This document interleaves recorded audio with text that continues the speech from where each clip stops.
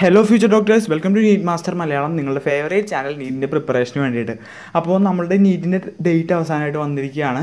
July 26 അതായത് നമുക്ക് 80 ദിവസത്തോളം ബാക്കിയുണ്ട്. അപ്പോൾ ഞാൻ എത്രയും വേഗം തന്നെ ഒരു ഷെഡ്യൂൾ സെറ്റാക്കാനായിട്ട് നോക്കിയപ്പോൾ ഞാൻ ഏറ്റവും നല്ലൊരു ഷെഡ്യൂളാണ് നിങ്ങൾക്ക് വേണ്ടി തിരഞ്ഞെടുത്തിരിക്കുന്നത്. അതായത് ഡോക്ടർ ആനന്ദ് മണി, ഇന്ത്യയിൽ തന്നെ ഇപ്പോൾ ടോപ്പിൽ നിൽക്കുന്ന ഒരു ടീച്ചറാണ്, എഡ്യൂക്കേറ്ററാണ്, അക്കാഡമി പ്ലാറ്റ്ഫോമിലും ടീച്ച് ചെയ്യുന്ന ആളാണ്. അദ്ദേഹത്തിൻ്റെ ഒരു ബേസിലുള്ള ഒരു ഷെഡ്യൂളാണിത്. ഇത് 80 ദിവസത്തേക്കുള്ള പ്ലാനാണ്. നിങ്ങൾക്ക് 80 ദിവസത്തേക്ക് ഇനി, അതായത് ഇന്ന് തൊട്ട് അല്ലെങ്കിൽ അടുത്തത് നിങ്ങൾ ചെയ്യേണ്ടത് എന്ത്, next step, what is A next step എന്ന് നമ്മൾ ഈ വീഡിയോയിൽ പറഞ്ഞുതരും. ഇതൊരു കുറച്ച് ലെങ്തി വീഡിയോ ആയിരിക്കും, പക്ഷേ ഇത് നിങ്ങൾക്ക് 100% ഹെൽപ്ഫുൾ ആയിരിക്കും. ഈ ഒരു 80 ഡേയ്സിൽ നിങ്ങൾക്ക് ചെയ്യാൻ പറ്റുന്നതിൻ്റെ മാക്സിമം നിങ്ങളെ നിന്ന് പുറത്തെടുക്കാനായിട്ട് ഈ ഒരു പ്ലാൻ നിങ്ങളെ സഹായിക്കും എന്നെനിക്ക് ഉറപ്പുണ്ട്. അപ്പോൾ ആദ്യമായിട്ട് നിങ്ങൾ ചെയ്യേണ്ടതെന്ന് വെച്ച് കഴിഞ്ഞാൽ അസസ്മെൻ്റ് ആണ്. അതായത് നിങ്ങളെക്കുറിച്ച് തന്നെ നിങ്ങൾക്കൊരു ബോധം ഉണ്ടായിരിക്കണം. അതായത് നിങ്ങൾ എന്തോരം പഠിച്ചിട്ടുണ്ട്, നിങ്ങൾക്ക് എത്ര അറിയാം ഓരോന്നിനെക്കുറിച്ച്, നിങ്ങൾക്കിപ്പോൾ എത്ര സ്കോർ ചെയ്യാൻ സാധിക്കും, അങ്ങനെയൊക്കെ ഒരു നിങ്ങളെക്കുറിച്ച് തന്നെയുള്ള ഒരു ബോധം നിങ്ങളെക്കുറിച്ച് ഉണ്ടായിരിക്കണം. അതായത് നിങ്ങളുടെ സിലബസ് എത്ര കംപ്ലീറ്റ് ചെയ്തു എന്ന് ഞാൻ നമ്മളുടെ ടെലഗ്രാം ഗ്രൂപ്പിൽ ഒരു പോൾ ഇട്ടപ്പോൾ അതിനാകെ 44% കുട്ടികൾ അതിൽ സിലബസ് 50% താഴെ കംപ്ലീറ്റ് ചെയ്തെന്നാണ് കാണിച്ചത്. അതായത് 50% കൂടുതൽ നിങ്ങൾ കംപ്ലീറ്റ് ചെയ്യേണ്ട ടൈം ആയിട്ടുണ്ടെങ്കിലും അപ്പോൾ നിങ്ങൾക്ക് നിങ്ങളെക്കുറിച്ച് തന്നെ ഒരു ബോധം ഉണ്ടായിരിക്കണം. അതായത് അത് കഴിഞ്ഞിട്ട് ആ ഒരു അസസ്മെൻറ്റ് വെച്ചിട്ടാണ് നിങ്ങൾ ലിസ്റ്റ് തയ്യാറാക്കേണ്ടത്. അതായത് ഒരൊറ്റ കുട്ടി പോലും ഉണ്ടാവില്ല 0-ൽ നിന്ന് തുടങ്ങേണ്ടത്. അതായത് നിങ്ങളിപ്പോൾ നീറ്റ് 2020 എഴുതുന്ന കുട്ടിയാണെന്നുണ്ടെങ്കിൽ നിങ്ങൾ +2 പാസ്സായിട്ടുണ്ടല്ലോ, എപ്പോഴെങ്കിലും എന്തെങ്കിലുമൊക്കെ പഠിച്ചിട്ടുണ്ടാവും. അറ്റ്ലീസ്റ്റ് NCERTയുടെ ഒരു പേജോ 5 പേജോ അത് എത്രയും നിങ്ങൾ വായിച്ചിട്ടുണ്ടാവും. നിങ്ങളപ്പോൾ 0 എന്ന് പറഞ്ഞൊരു സംഭവം ഇല്ല കൂട്ടുകാരെ. 0 എന്ന് പറയുന്നൊരു സാധനം ഇല്ല. നിങ്ങൾക്കിപ്പോൾ ആകെ ഉള്ളതെന്ന് വെച്ച് കഴിഞ്ഞാൽ നിങ്ങൾ 1-ൽ നിന്ന് തുടങ്ങുന്നു എന്ന് പറയുന്നൊരു സംഭവമില്ല. നിങ്ങൾ എന്തെങ്കിലുമൊക്കെ വായിച്ചിട്ടുണ്ടെന്നുണ്ടെങ്കിൽ നിങ്ങൾ ഫസ്റ്റ് സ്റ്റെപ്പ് നിങ്ങൾ എടുത്തു കഴിഞ്ഞു. നിങ്ങളിനി അവിടെ നിന്ന് നിങ്ങൾ ബിൽഡ് ചെയ്താൽ മതി. അപ്പോൾ ആദ്യം ചെയ്യേണ്ടത് ലിസ്റ്റ് ഉണ്ടാക്കലാണ്. ലിസ്റ്റ് ഉണ്ടാക്കലിൽ നിങ്ങൾ 80% നിങ്ങൾ കഴിഞ്ഞ പാഠം ഏതൊക്കെയാണെന്ന് നിങ്ങൾ ലിസ്റ്റ് ചെയ്യുക, 60% ഏതൊക്കെ കഴിഞ്ഞ പാഠമെന്ന് ലിസ്റ്റ് ചെയ്യുക, 50% ഏതൊക്കെ പാഠമാണെന്ന് ലിസ്റ്റ് ചെയ്യുക, 20% ഏതൊക്കെ പാഠമാണ് ലിസ്റ്റ് ചെയ്യുക, അതിന് ഏറ്റവും ആദ്യം തന്നെ 100% ഏതൊക്കെ പാഠമാണെന്ന് ലിസ്റ്റ് ചെയ്തിട്ടുണ്ടാവണം. അപ്പോൾ നിങ്ങളിങ്ങനെ ലിസ്റ്റ് ഉണ്ടാക്കല്, നിങ്ങൾ ഈ പരിപാടികളൊക്കെ ഇന്ന് തന്നെ ചെയ്തു വെക്കണം. ഇനിയൊരു സ്ട്രാറ്റജി എന്ന് പറയുന്ന സംഭവം ഇല്ല. This is the last chance. ഇതാണ് നിങ്ങൾക്ക് കിട്ടിയ ഏറ്റവും അവസാനത്തെ chance. This is A golden opportunity. നിങ്ങൾക്ക് എന്തെങ്കിലുമൊക്കെ ചെയ്ത് കാണിക്കണമെന്നുണ്ടെങ്കിൽ ഇപ്പം ചെയ്യണം. ഇനി നിങ്ങൾക്ക് ചെയ്യാൻ പറ്റിയില്ലോ എന്ന് ഓർത്ത് ഖേദിക്കാനായിട്ട് ഇനി ഒരു ടൈമില്ല. നിങ്ങൾക്ക് ഇപ്പോൾ കൊറോണ നമ്മുടെ നാടിന് വളരെ വലിയ നാശമാണ് നൽകിയത് എങ്കിലും നിങ്ങളിപ്പോൾ ഒരു 80 ദിവസം കൂടുതൽ കിട്ടിയിരിക്കുകയാണ്. അതുകൊണ്ട് കളയരുത് മക്കളെ. അപ്പോൾ നിങ്ങളിപ്പോൾ ചെയ്യേണ്ടതെന്ന് വെച്ച് കഴിഞ്ഞാൽ നിങ്ങൾ ഈ പാഠങ്ങളെല്ലാം ലിസ്റ്റ് ഔട്ട് ചെയ്തിട്ട് 100% നിങ്ങൾ കംപ്ലീറ്റ് ചെയ്ത പാഠം 2 റിവിഷൻ ചെയ്യുക, 80% നിങ്ങൾ കംപ്ലീറ്റ് ചെയ്ത പാഠം 3 റിവിഷൻ ചെയ്യുക, പിന്നെ 60% കംപ്ലീറ്റ് ചെയ്ത പാഠം 4 റിവിഷൻ ചെയ്യുക, 50% കംപ്ലീറ്റ് ചെയ്ത പാഠം 4 റിവിഷൻ ചെയ്യുക, 20% കംപ്ലീറ്റ് ചെയ്ത പാഠം 4 റിവിഷൻ ചെയ്യുക. നിങ്ങൾ 20% നിങ്ങൾക്ക് എല്ലാ പാഠവും കംപ്ലീറ്റ് ആയിരിക്കും എന്നാണ് എനിക്ക് തോന്നുന്നത്. നിങ്ങൾ നോക്കുക, നിങ്ങൾക്ക് എന്തായാലും കംപ്ലീറ്റ് ആയിരിക്കും എല്ലാ പാഠവും. നിങ്ങൾ എന്തായാലും ഏതെങ്കിലും ക്ലാസ്സിൽ നിങ്ങൾ ഇരുന്നുണ്ടാവും. എന്തായാലും നിങ്ങൾ 20% എല്ലാ പാഠത്തിനും നിങ്ങൾക്ക് അറിയുമായിരിക്കും. എന്തായാലും നിങ്ങൾ ഒരു വട്ടം പഠിച്ചിട്ടുണ്ടാവാനായിട്ടുള്ള സാധ്യതയുണ്ട്. അപ്പോൾ ഇത് നിങ്ങൾ എന്തായാലും ചെയ്യേണ്ട സംഭവമാണ്. ഇതനുസരിച്ചാണ് നിങ്ങൾ ഈ 80 ദിവസത്തേക്കുള്ള പ്ലാൻ പ്രിപ്പയർ ചെയ്യേണ്ടത്. 80 ദിവസം, 80 ഡേയ്സ് കൊണ്ട് നിങ്ങൾക്ക് മിറാക്കിൾ സൃഷ്ടിക്കാൻ സാധിക്കും. മിറാക്കിൾസ് നിങ്ങളെക്കൊണ്ട് തന്നെ ഇതൊക്കെ പറ്റുമോ എന്ന് നിങ്ങൾക്ക് തോന്നിയ കാര്യങ്ങൾ വരെ നിങ്ങൾ സിമ്പിളായിട്ട് നീറ്റ് കഴിയുമ്പോൾ ഇത് ഇത്ര എളുപ്പമായിരുന്നു എന്ന് നിങ്ങൾ പറയും.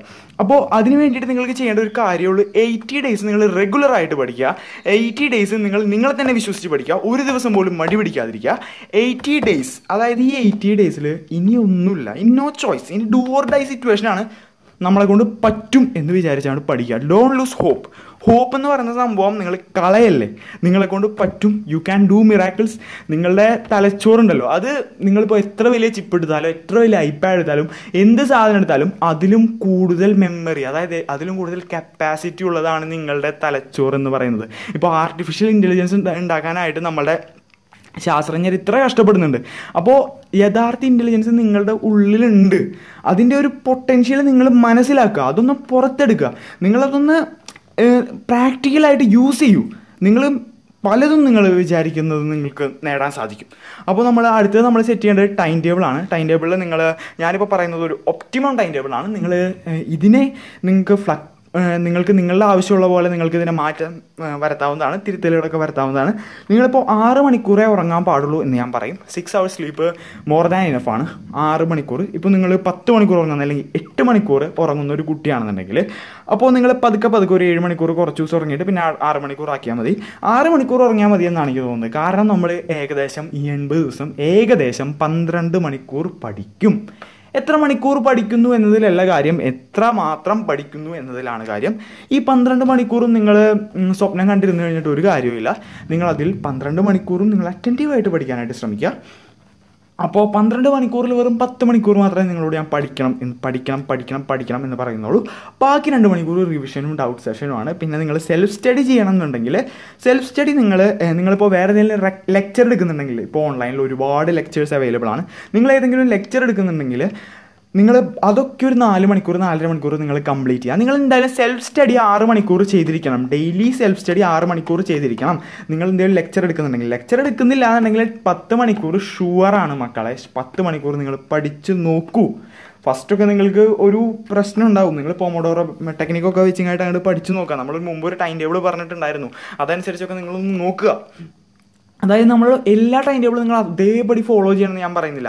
അതിൽ നിങ്ങൾക്ക് എന്തെങ്കിലും മാറ്റം വരുത്തിയിട്ട് നിങ്ങളിപ്പോൾ ഞാൻ പറയാറുണ്ട്, എപ്പോഴും പറയുന്ന കാര്യമാണ്, എല്ലാ ടോപ്പേഴ്സിനും അവരുടേതായ വേറെ സ്ട്രാറ്റജീസ് ഉണ്ടാവും. അത് നിങ്ങൾ മാറ്റം വരുത്തിയിട്ട്, ഇപ്പോൾ ഞാൻ 6 മണിക്ക് എഴുന്നേക്കണം എന്ന് പറയുന്നുണ്ട് എന്നുണ്ടെങ്കിൽ നിങ്ങൾക്ക് 7 മണിക്ക് എഴുന്നേക്കാൻ പറ്റുന്നുണ്ടെങ്കിൽ നിങ്ങൾ 7 മണി തൊട്ട് ടൈം ടേബിൾ ഫോളോ ചെയ്യാം.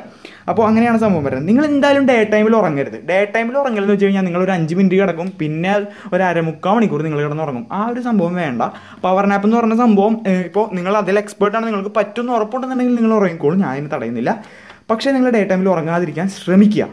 പിന്നെ നിങ്ങൾക്ക് നിങ്ങളെ തന്നെ വിശ്വാസം വേണം. നിങ്ങൾക്ക് വേണ്ടി നല്ലത് മാത്രമേ ചെയ്യുള്ളൂ എന്നുള്ളൊരു ബോധം നിങ്ങൾക്ക് വേണം. നിങ്ങൾ എന്ത് ചെയ്യുമ്പോഴും നിങ്ങൾ ഓർക്കുക, ഇതെനിക്ക് നല്ലതായിരിക്കുമോ, എൻ്റെ എന്തെങ്കിലും എനിക്ക് വല്ല ഉപകാരപ്രദമായിരിക്കുമോ എന്ന് ഓർത്തിട്ട് കാര്യങ്ങൾ ചെയ്യുക കേട്ടോ.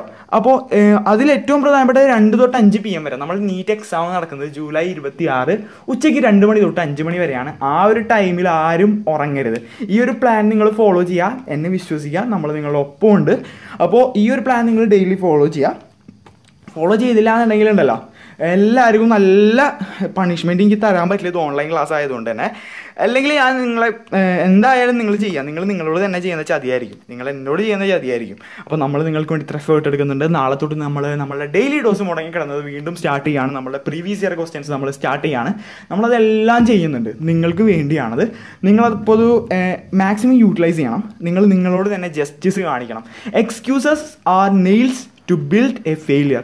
അതായത് നിങ്ങളുടെ ഈ എക്സ്ക്യൂസുകളൊക്കെ നിങ്ങളുടെ ഫെയിലിയർ ബിൽഡ് ചെയ്യാനുള്ള സാധനങ്ങളാണ്. നിങ്ങളിപ്പോൾ എക്സ്ക്യൂസൊക്കെ മാറ്റി വെക്കുക. No excuses. ഇനി 80 ഡേയ്സിൽ നോ എക്സ്ക്യൂസസ്.